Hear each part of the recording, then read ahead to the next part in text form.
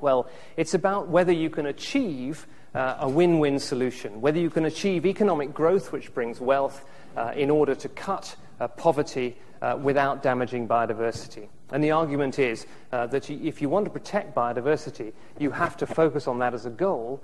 But if you do that, you run the risk of hurting the poor, and you also run the risk of inconveniencing or reducing economic growth.